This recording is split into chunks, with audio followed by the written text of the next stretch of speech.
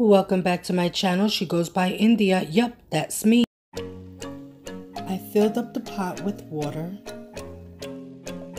The chicken flavor is the kind I'm making. Into the pot the noodles went once the water was boiling. I'm gonna go ahead and mix it around so nothing gets stuck with each other. Once it looks just about done, I added 1 egg. I cracked the egg right on top of the noodles. Pop the yolk and mix. Mix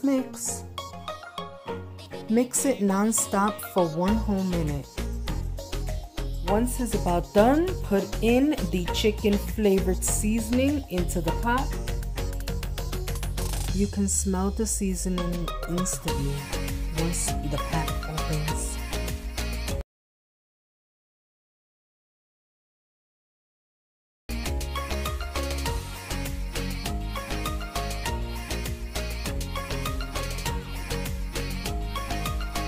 All done.